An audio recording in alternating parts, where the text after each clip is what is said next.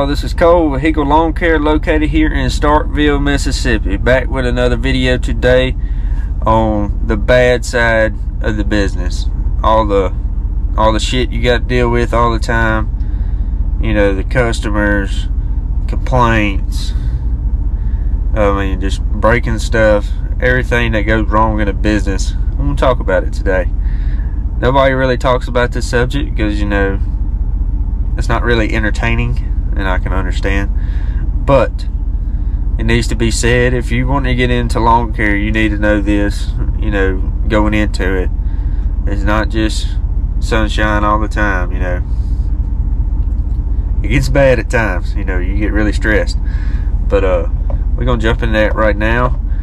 I'm gonna be on a mower talking, and I'm just gonna do a voiceover for y'all, and we'll go from there, man. So enjoy the video. Thank you. Alright, y'all, this is a centipede lawn. I keep around 3 inches in height, and I cut it on a weekly basis. We've been getting so much rain, I've been having to double cut just about everything I have. This summer's been, this grass been growing like crazy, man. Anyway, we're going to get in today about all the things that can go wrong in your business. You know, the bad stuff, the stuff you don't want to deal with, and stuff you definitely don't want to listen to. But if you want to run a lawn care business in the future, you're going to come across these sometime, okay? Number one, it'll be, I have 4 of them. Number one, it'll be the clients. The clients, you know, you have all different types. The main problem they have is, you know, they're people. So people move, people die, people get rid of you to go with somebody else because they're cheaper. It's just, some people don't have money, some people do. It's all different types of things that can go with clients. And once you do them for a while, and then I have a story I want to tell. Back then, I had one guy, I was cutting his yard bi-weekly every 14 days. And he was like, he called me up wanting a landscaping quote. And I said, okay, I'll come give you a landscaping quote. So a few days later, I was able to come out to the property and give him a quote. I showed up, and little did I know, he called me to complain about, he said that we didn't even weed eat, man. Just, you know, stuff like that. He called me literally 10 days after I mowed that property, and most of it's Dallas grass and crabgrass. So Dallas grass, if you don't know it, especially down here in the south, it grows like a foot a week, okay? So in 10 days, he calls me and say I didn't even weed eat or anything. And then, you know, I also have problems with, you know, people, they just, I don't know, you know, everybody just has different ways of doing it.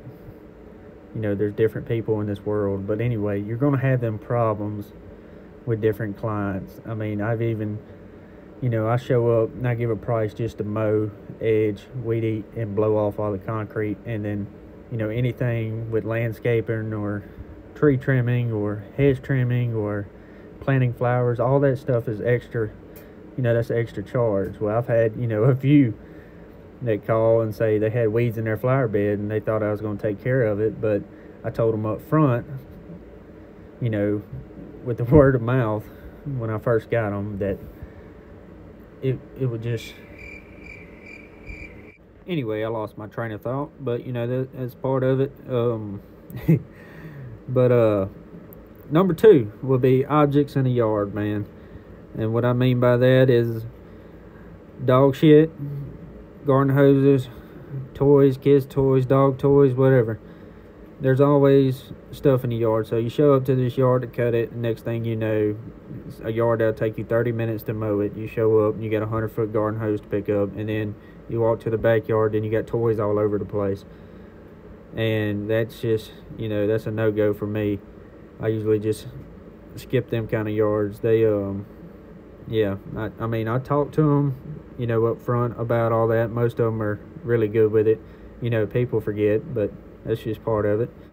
Number 3 would be equipment breakdowns, man. You're going to have equipment breakdowns. You're driving this equipment, you know, every day, and you know you're going to be replacing belts, pulleys, whatever. Luckily you don't have to replace that too much, but you know, just keep the maintenance up on the mowers, and you won't, and the weed eaters and the blowers, keep them all maintenance now. And you know, if you take care of them, they'll take care of you. Anyway, number 4 will have to be weather. Okay, I've been hearing all these guys that, you know, cut 10 to 20 lawns a day, and they do that every day of the week. I don't see how, because sometimes, especially here in the South, we get 1 to 2 to maybe 3 days of rain in 1 week. So if you got 10 yards lined up for every day of the week, I have no idea how you're getting all them done. Because say if you get 3 days of rain, and then you got 60 yards to cut, well, you're supposed to cut 10 yards a day, you know, Monday through Saturday, and then now you have to do that. You know, now you have pretty much 20 a day to do, and there's no way to do that. I mean, you're gonna have stress in them areas too. But anyway, y'all like this video, leave a comment, subscribe, man. I'm trying to reach 1,000. I'm almost there. Anyway, I'll catch y'all on the next one, man. Y'all take care.